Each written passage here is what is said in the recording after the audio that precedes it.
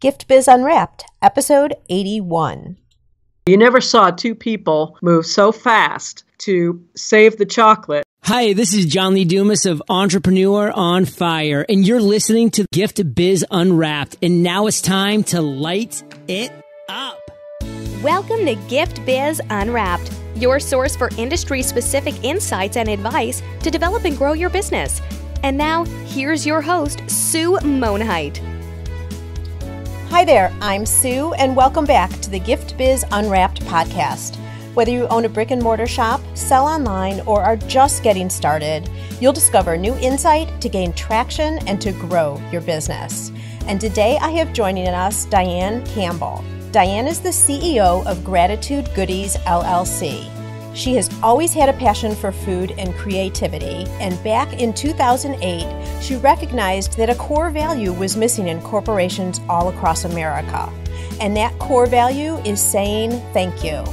So she focused on the concept of building stronger relationships within businesses by expressing gratitude through delicious gourmet gift baskets. What started as a home-based business today operates out of a 1,500 square foot facility.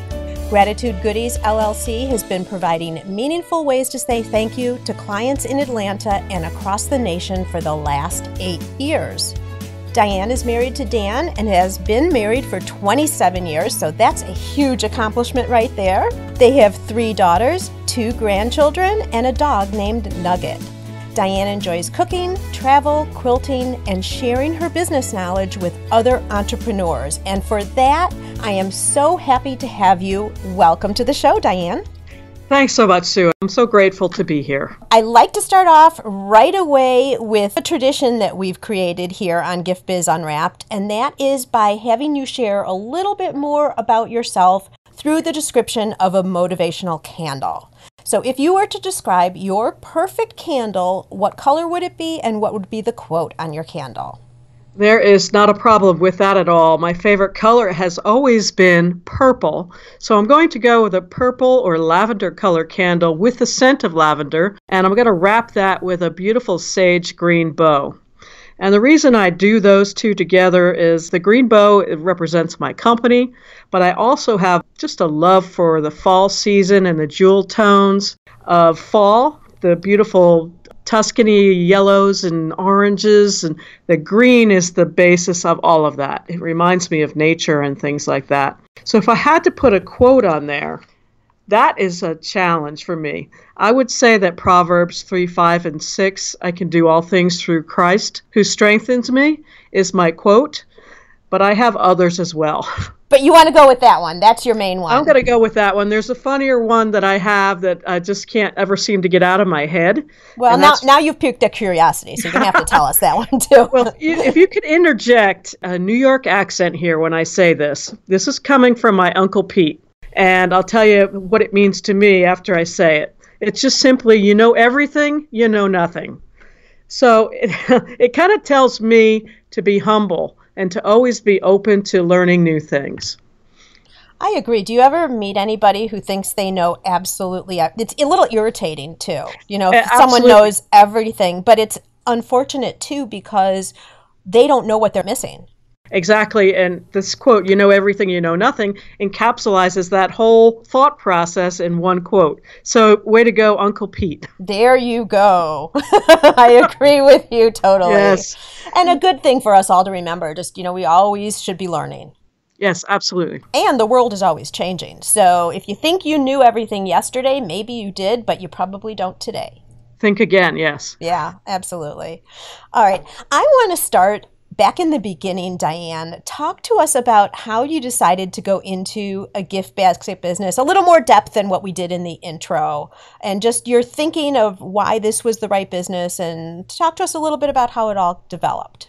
Well, as I said in the intro, I am a foodie, and there's no greater pleasure for me than if you could walk with me through Chelsea Market in New York City. You'd be seeing on both sides of the aisle beautiful displays of produce, just gorgeous red peppers and green broccoli. And then you smell coffee, all those things that come together just motivate me. And I love to be able to put the idea of food in pictures, just eating it. Food is my favorite dish. So, when I'm walking through these places, I get so inspired and I want to photograph them. So that is just the nature of it. I love how food brings people together. It's cultural, it's emotional, it's all of that combined into one thing. Wonderful. And so how did that evolve into gourmet gift baskets? I worked in a couple different places. A fruit design company, I worked there. And I've always been around food, working in a bakery in one of the grocery stores here as well. I'm half Italian, so that should explain a lot there. So wanting to be around food, I got this idea that I wanted to marry the foodie part of me with the creativity part of me. And that entrepreneurial itch was always kind of there. So originally my idea was to partner with local artisans where I could find them and bring those into a gift basket that we could sell to corporations across America. What I found very quickly was artisans, or at least the ones that I was encountering, are not capable of doing the high volume that I wanted to do. If I came to them and I said, I need 500 pieces of this, I would see their eyes just kind of glaze over and say, what? So a lot of them were more interested in maybe selling those things at crafts fairs or just adding some extra income to their family's income. So you found a challenge within just the local artisans. I would imagine that the shelf life might have also been an issue. Absolutely. The shelf life is a big issue in gift basket design. We did find some artisans that we liked and could partner with. We found a chocolatier that was just amazing. And we found some other local vendors as well that could talk wholesale and they could talk shelf life. So we do partner with them, especially on our Georgia theme baskets. Got it. All right. I want to challenge you to go back, not where you are today, but to go back in the beginning when you were, I believe you said, out of your basement. Yes, 800 square feet of space. That's a nice size to get started in, I have to say. Think back to yourself at that time. Is there any pieces of advice or any guidance you would give someone who's considering starting any type of business? I mean, gift baskets as an industry traditionally do start out of a home and then grow and leave the house. But any advice for anybody starting out of their home? Well, I would say definitely use the tax advantage. If you're in your home, use that tax advantage for having a home-based business. But make sure you have a business plan. Make sure you have your financials all in order before you launch out into the big wide world. And we did when we did that. But to make sure you have all those things, all the legalities of a business in all your ducks in a row. Oh my gosh, if you could see me now, I could be on my knees bowing to you because I am such a proponent of that as well. So many people will start a business and just go off the cuff and they have the idea and then by next week they're trying to open their business. And it just doesn't, not for the long haul, it doesn't work that way. So talking about the business plan, I'm really, really glad you brought it up. If you were to just talk about a couple of crucial elements that should be part of that plan, what would you say? Setting a budget, definitely. And here's the thing, to springboard off of that business plan, if you're not good at that, find someone who is. I've been blessed to have a business manager work alongside of me. Her name is Marion, and she loves to make the paperclip stand up straight. She is a math whiz. She likes to call me the entrepreneur, the balloon that is floating in the air, and she is the lead weight that pulls me back down. So you have to have that kind of push-pull relationship with someone in your business. You have to be accountable to a person that has a business mindset. While you're over here busy creating this, that, and the other, that other person is going to be saying to you, well, how are we going to pay for that? And that's where that balance comes in. Okay, so part of the business plan, you've got your budget. What else would you suggest is in there? I would suggest, big thing in most businesses today, especially small businesses, is to have a social media presence. I would definitely look into what that means for your business because it's such a crucial piece in my business today. and it can consume you 40 hours a week if you want it to. And it's important for that. But make sure you understand how to push your social media out. What is search engine optimization? How do you analyze the data that's coming in if you're gone viral? Do you want to pay for your social media marketing? Do you want to hire someone to do that? All of those questions are very important if you're pushing a business out there, especially if it's an online business like ours tend to be. Okay, so we've talked about for a business plan, definitely have a budget. I'm a pay-as-you-go girl all the way, but depending on what your situation is, make sure you account for all of your dollars for sure. And then Absolutely. Social media presence, or I guess I'd expand that also, a full marketing plan. Just because you start a business and you're open for business doesn't mean that everyone knows about you. So you need to have a way to be sending out the word that you're open for business. So a couple of great points here. Also, Sue, I want to mention the most important thing I do is network. I am out 4 or 5 days a week networking in groups in my chamber, in networking groups that have 20 or more that are accountable to each other. It's accountability networking. No one holds my seat in my closed category group. So networking has been the real key in driving my business forward.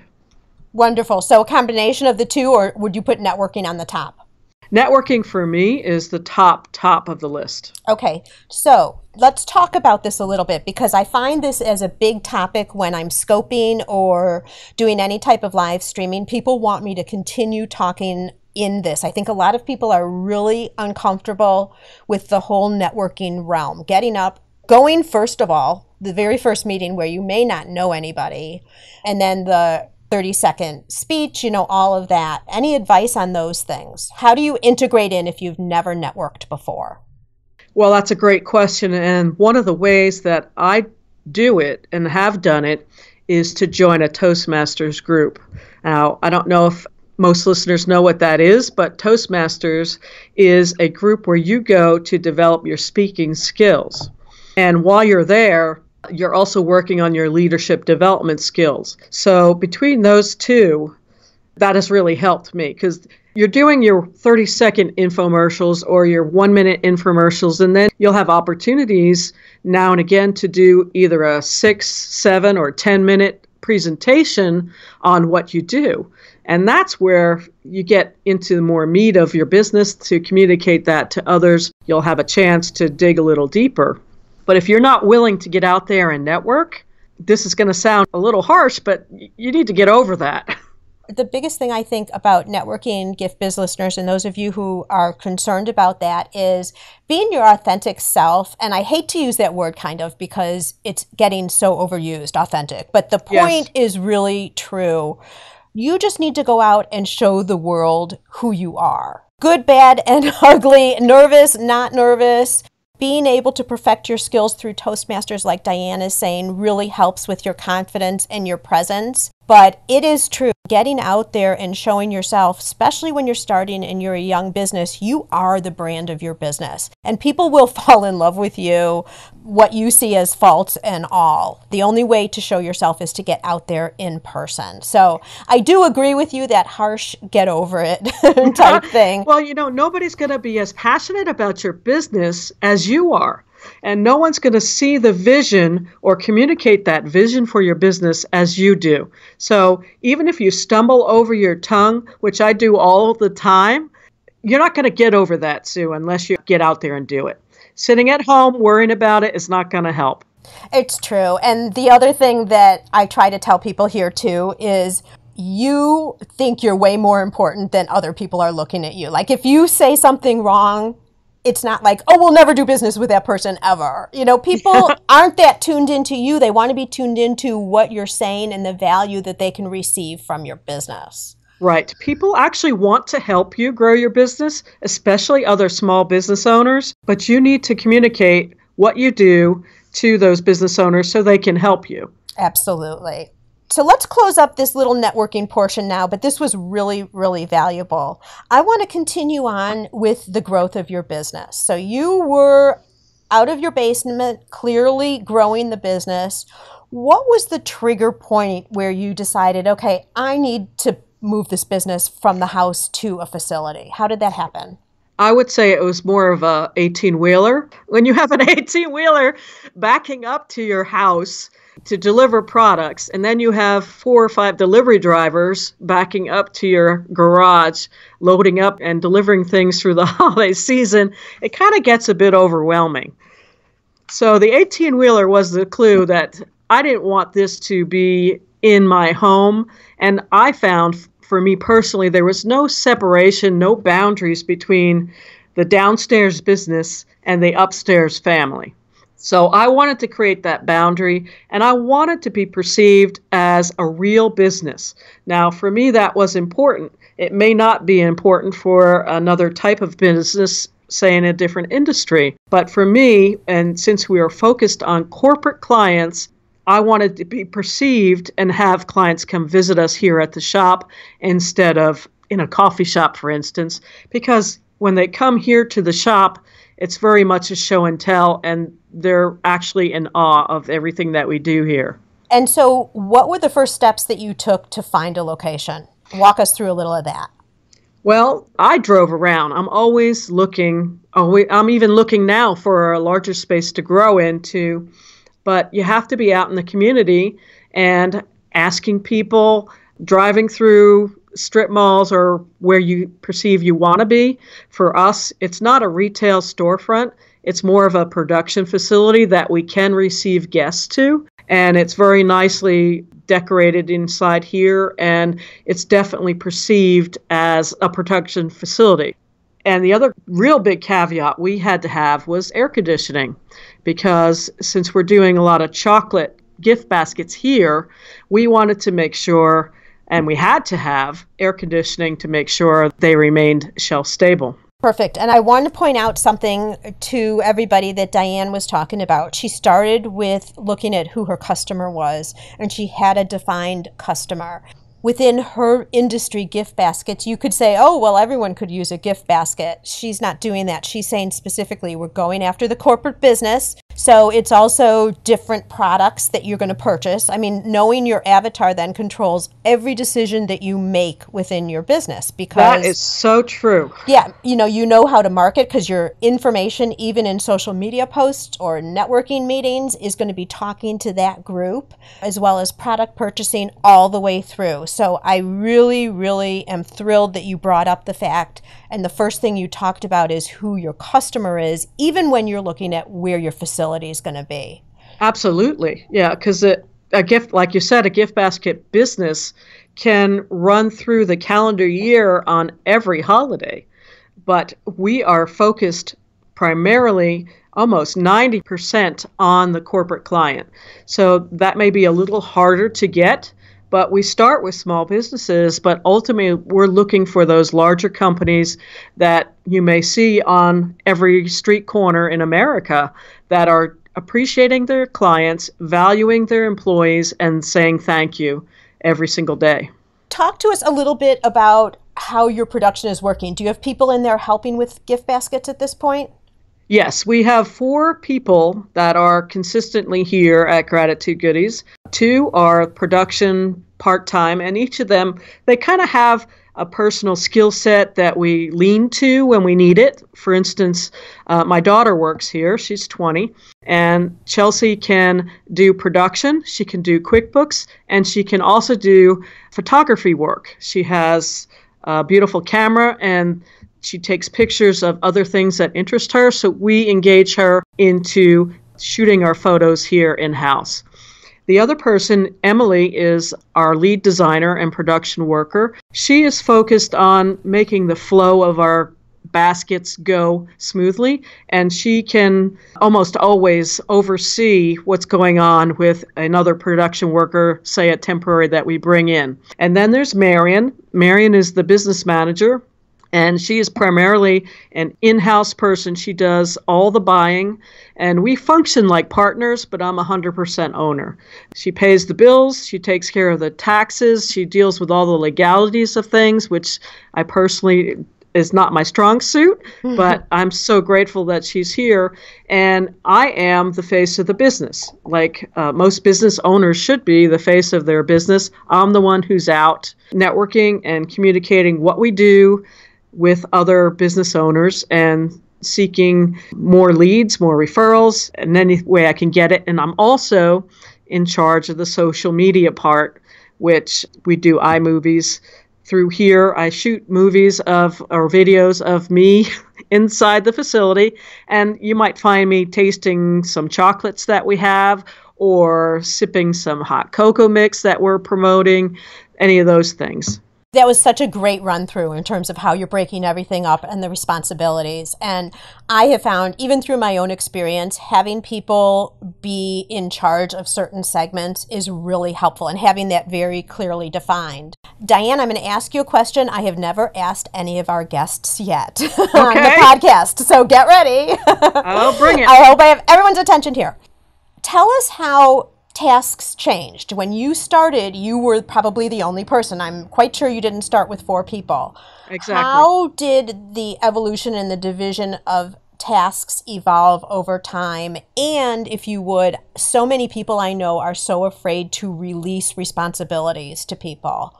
So any insights on how that worked out for you in terms of handing over responsibilities for different portions of the business?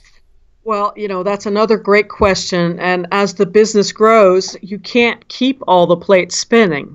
So when I met Marion and I go a couple of years back, we met in church, and we kind of got away from each other because of the church things changed. And we met again, and she said, "What are you doing?" I said, "Well, I'm starting this business, and I'm going to take a QuickBooks class."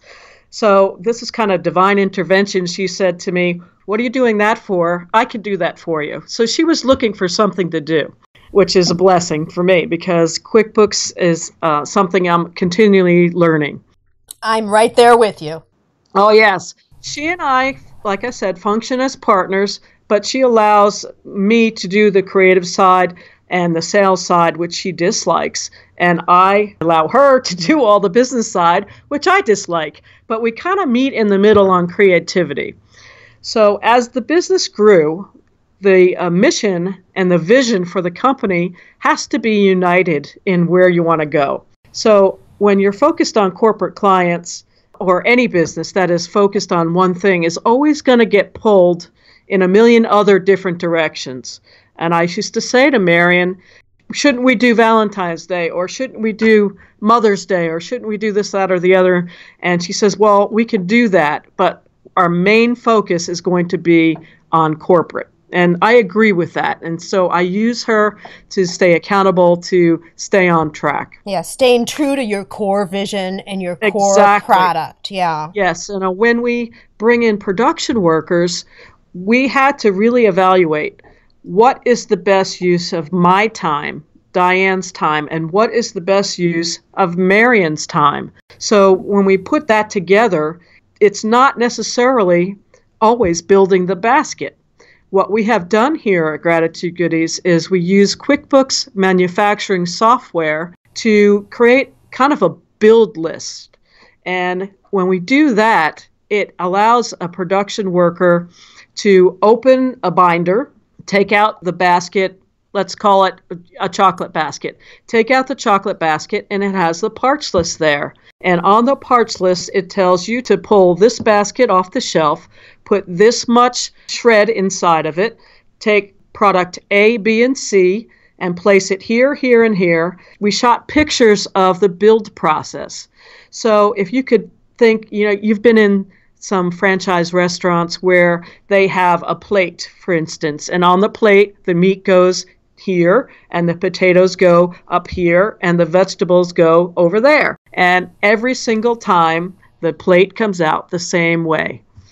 Building processes for your business really helps you scale, helps you grow, and there's no specific time, I think, when it's time to start doing that. If you Right. are in a business where you have a situation, maybe it is gift baskets, maybe it's another type of a business where there is some type of a production process, starting to document it earlier is way easier than going back later and trying to build all of that information in. The other thing I'm sure you're doing, Diane, is your build process, as you call it. The format is consistent. So regardless of which basket it is, it's the same type of concept. It's different information, but it's the same type of concept. So when one of your people who are creating the baskets are on the production floor, can then virtually do any basket that you make, including new designs that come in, even if they've never seen them before. Exactly. And Marion and myself, we're the ones that do the designing. We shop all of the food shows, and we're bringing in the products based on what we know our customers are looking for, be it a price point, a sweet spot for a price point, or a certain combination of products that typically sell well. So when we bring in these products, we are designing them with that price point in mind.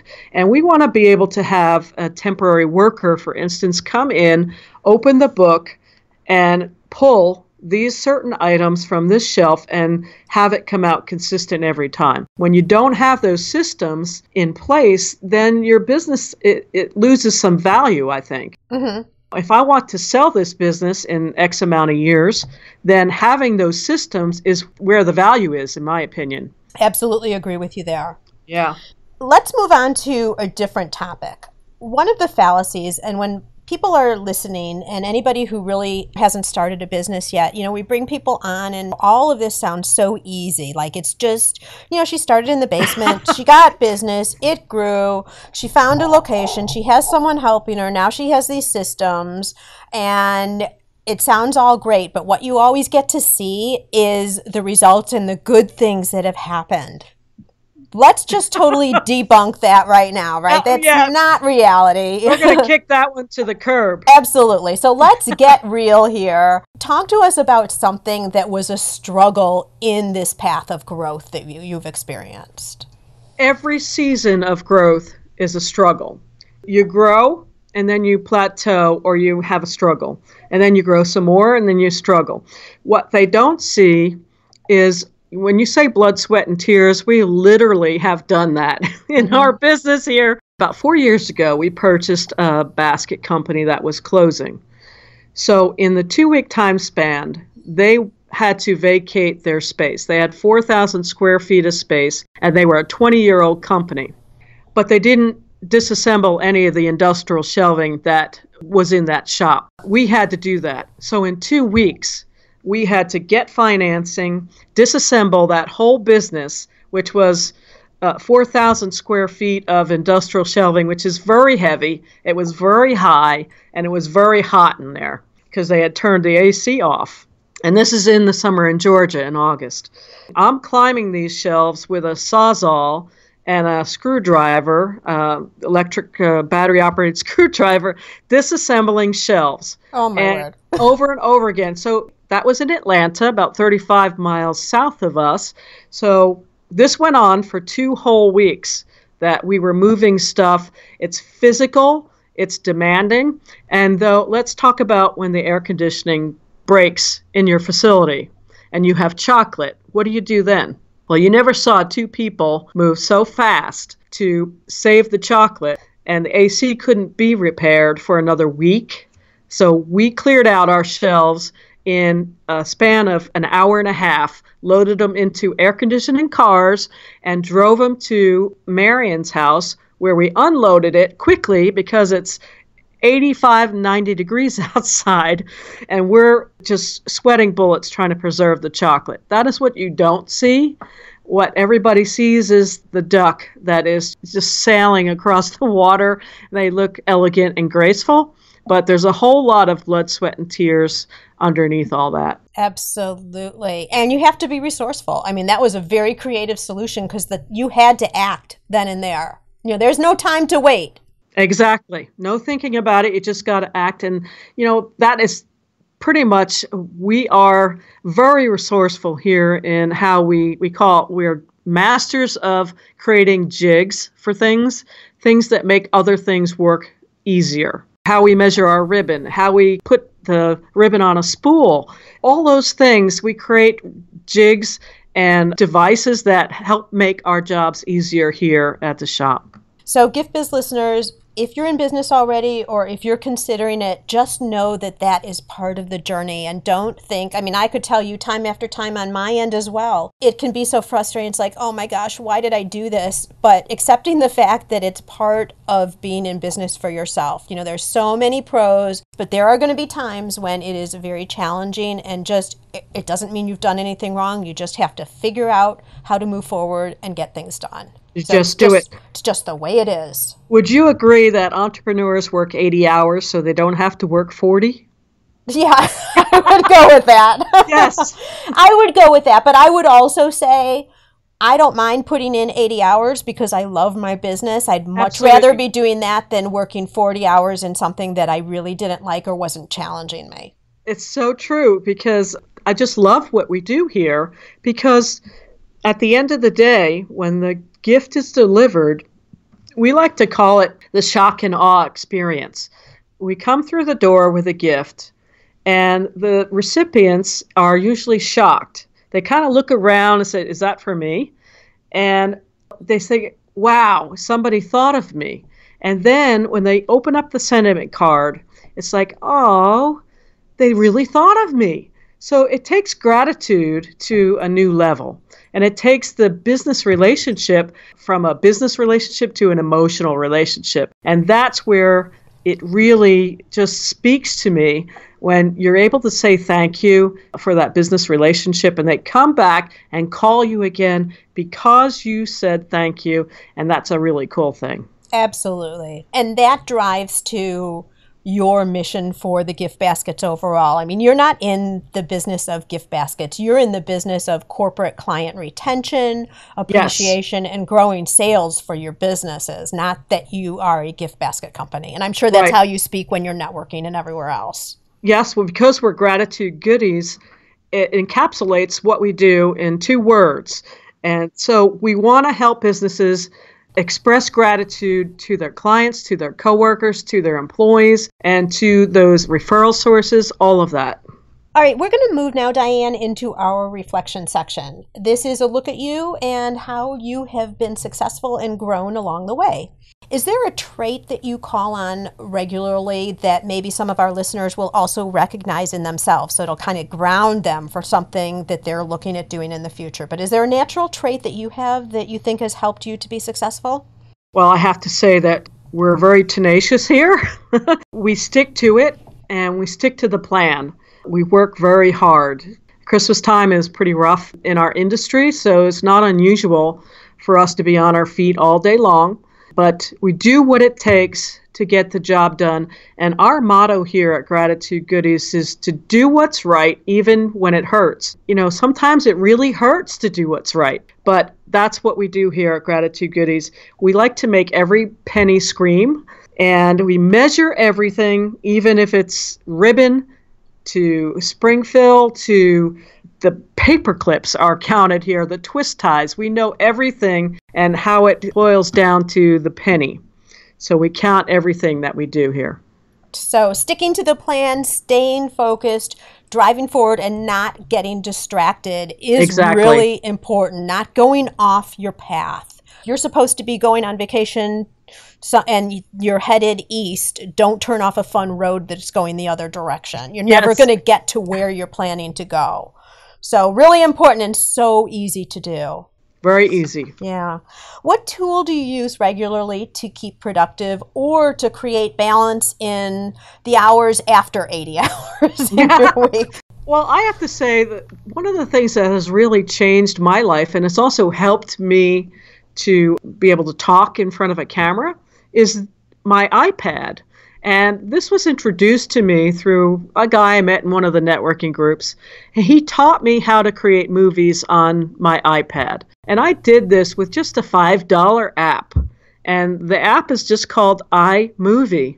So if you have an iPad or an iPhone, you could do this with your business. My first movie, I totally messed it up. I held it the wrong way, and you should be holding your iPad horizontally to get the best picture. So I've used this to communicate what we do here at Gratitude Goodies. They see our baskets. They see me talking to people. They see me interaction with other clients. And so I've pushed that out onto iTunes with some keywords. That's a social media thing. And it goes viral. So, and that ends up on my blogs. It ends up on LinkedIn. It ends up on Facebook. We use it a lot. Check out iMovie. And I love the fact that you talked about creating a single piece of content and then sharing it out in multiple ways. Not everybody, and a couple of people might see the same thing, but everyone has their favorite social media sites. So producing once and putting it out on multiple channels is key. Yes, it is. Diane, is there a book that you've read lately that you think our listeners could find value in? Well, I have to say that my favorite business book has to be E-Myth Mastery by Michael Gerber. And he talks in there, it's kind of a story, how he takes a young female entrepreneur and takes her through all the different processes of developing a business. And she also communicates in there the struggles that she's had. When I read this book, I was like, oh my God, they're in my brain. So, and it was such, I don't know, Michael Gerber has a way of communicating that resonated with me. So that was my business book. And most recently, I picked up this little book called Gratitude Marketing. And it kind of speaks to what we do here at Gratitude Goodies. Basically, it's how to create clients for life. And it's just simple secrets that you can use to keep those relationships strong in your business. I love that book as well. Wonderful. Well, Gift Biz listeners, just as you're listening to the podcast today, you can also listen to audiobooks with ease.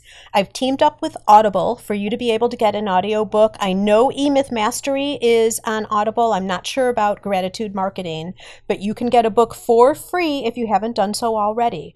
All you need to do is go to giftbizbook.com and make a selection. Okay, Diane, at this point, I would like to invite you to Dare to Dream. I'd like to present you with a virtual gift. It's a magical box containing unlimited possibilities for your future. So this is your dream or your goal of almost unreachable heights that you would wish to obtain. Please accept this gift and open it in our presence. What is inside your box? Oh, I love this question because it involves food, of course. Oh, yes, you've got to be consistent. Yes. Well, that's who I am. So what I want to do is to be able to travel to Italy and cook my way through Italy with my husband. Gosh darn it, I was going to ask if I could join you. Well, you absolutely can on the second trip. Okay. But on the first trip, I want to make pasta and I want to just be with him in Tuscany and all these beautiful places and be able to cook together. That to me is a dream come true. And that means that my business is just super successful and we could do that in Italy. And then the next year we can go to France and do it there. All right, super. So what year is the Italy trip scheduled for? 2018. All right, it's marked on the calendar now. There you go. You got 365 days to choose from for your takeoff to your trip. Yeah, I actually have a travel agent working on this now for us. Super. Love hearing that. So if you were to tell us one single place that anyone who's listening wants to learn more about Gratitude Goodies or connect up with you, what would that single place be? The best place to reach me is by email, and that is Diane, Diane, at gratitudegoodies.com. Or you can go to our website at gratitudegoodies.com and check us out there. Perfect. And as most of you know, if you've been listening to me for a while, we'll have other places of contact for Diane on the show notes page.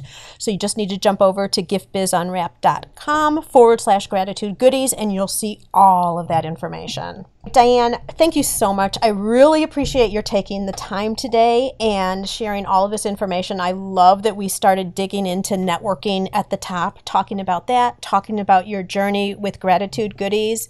And I know you're just going to continue providing those shock and awe experiences Yes. for years to come. And who knows what you'll be bringing back from Italy after that trip. Yeah, good recipes, I hope. There you go. And may your candle always burn bright. Thanks so much, Sue. It was a pleasure. Where are you in your business building journey? Whether you're just starting out or already running a business and you want to know you're set up for success, find out by taking the Gift Biz quiz. Access the quiz from your computer at bit.ly/giftbizquiz or from your phone by texting Gift Biz Quiz to 44222. Thanks for listening, and be sure to join us for the next episode. Today's show is sponsored by the Ribbon Print Company. Looking for a new income source for your gift business? Customization is more popular now than ever. Brand your products with your logo, or print a Happy Birthday Jessica ribbon to add to a gift right at checkout. It's all done right in your shop or craft studio in seconds. Check out theribbonprintcompany.com for more information. After you listen to the show, if you like what you're hearing, make sure to jump over and subscribe to the show on iTunes. That way you'll automatically get the newest episodes when they go live. And thank you to those who have already left a rating and review. By subscribing, rating, and reviewing, you help to increase the visibility of Gift Biz Unwrapped.